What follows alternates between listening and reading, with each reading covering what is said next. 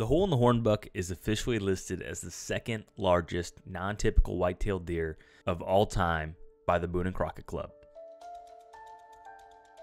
The story of the hole in the hornbuck goes back to the year 1940 and actually near the Exodus headquarters in northeast Ohio at the Ravenna arsenal.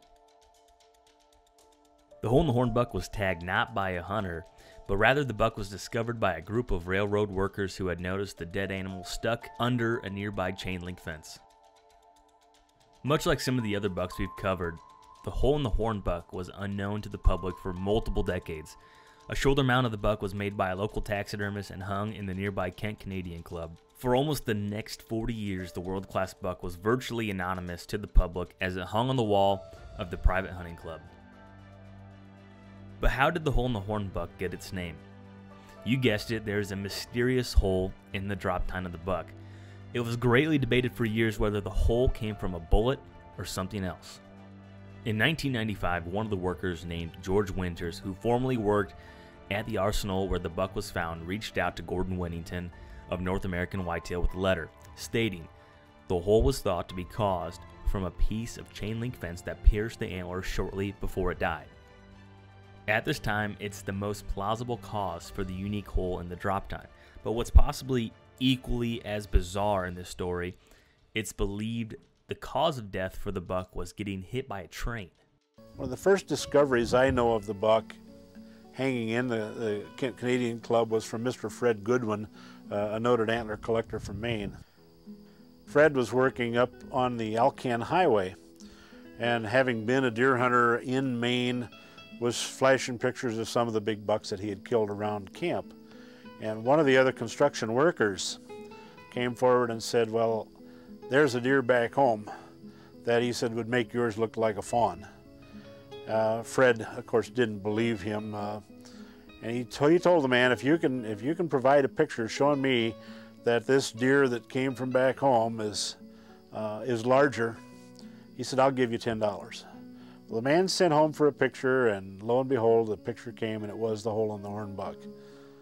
Fred couldn't believe his eyes. When Fred left his job on the Alcan Highway, he passed through Ohio for the purpose of seeing the deer firsthand. Attempted to buy it at that time. They wanted a tidy sum of $500 for the deer. And Fred said he had never paid more than $25 for a set of antlers, and he wasn't about to pay $500, for the hole in the hornbuck. Since the buck landed in the hands of a devout antler junkie, the antlers were scored for the first time on August 27, 1983 by Phil Wright, chairman of the Boone and Crockett Scoring Committee. Based upon the initial score of 342 inches, North American Whitetail magazine declared the buck as the new world record in the December's issue of 1983. In 1986, the hole in the hornbuck was remeasured by a judges panel of the official Boone and Crockett scorers. The panel submitted a final score of 328 inches, which placed it as the number 2 overall non-typical white-tailed deer, falling just short of the 333-inch measurement of the Missouri Monarch buck that was found in 1981 in St. Louis County, Missouri. The hole in the hornbuck is one of the most famous bucks in the world due to its enormous size, mysterious hole in the right antler, and controversial score. The hole in the hornbuck was part of the original Legendary Whitetails collection owned by Larry Huffman. Replica mounts of the hole in the hornbuck exist in many outdoor retail stores, including Cabela's, Bass Pro Shops, and also one hangs in the front office at Legendary Whitetails corporate headquarters.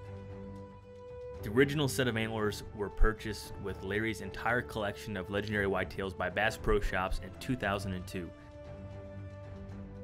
You can find the buck today at the King of Bucks collection in the American National Fish and Wildlife Museum in Springfield, Missouri.